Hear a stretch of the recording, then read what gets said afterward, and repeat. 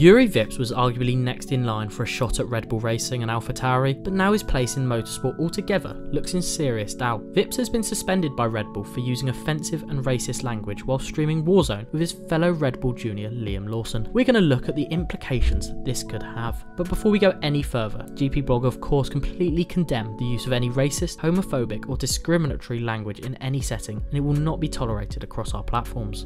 In their statement, Red Bull Racing said, "We condemn abuse of any kind and have a zero tolerance policy to racist language or behaviour within our organisation." In response, Vips released a statement admitting what he said was unacceptable, adding, "I deeply regret my actions and this is not the example I wish to set. I will cooperate with the investigation fully." So what could happen next? The Estonian has been suspended pending a full investigation, but what punishment could he face beyond this? Well, he's been suspended from all team duties, which basically means he won't be doing anything until the conclusion of the investigation. With the next 4 race weekends in Formula 2 all taking place in July, we can assume it means he's likely to miss races in Britain, Australia, France and Hungary, as he will not be representing his Hi-Tech Grand Prix team. With the summer break coming up after that, Red Bull and Hi-Tech might look to make a permanent decision on his future during that period. In the past, Vips has tested for the Red Bull Formula 1 team, and with a busy schedule of 4 races in July coming up, they may have seen it as an opportunity to put him in the cockpit of the car. However, he won't be near the cockpit of an F1 car anytime soon. As for his aspirations of racing in the pinnacle of motorsport, well, he might just have blown any chance he had.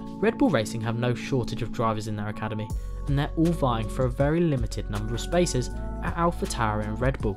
If Red Bull do opt to remove him from their programme, who's going to want to take a risk on him? If we take the way the world came together against Nikita Mazepin's actions in 2020, Red Bull, or whichever team hire him, could face a similar reaction, albeit under very different circumstances. So who would want that?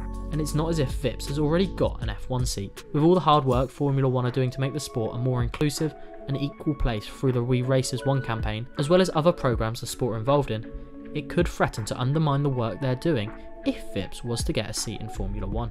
Red Bull have plenty of drivers on their roster, so Juri Vips may have just blown his chance at racing in the top tier of motorsport. Don't forget, if you're new around here, you can subscribe so you never miss a video. And if you like what you see, hit the like button, it really does help.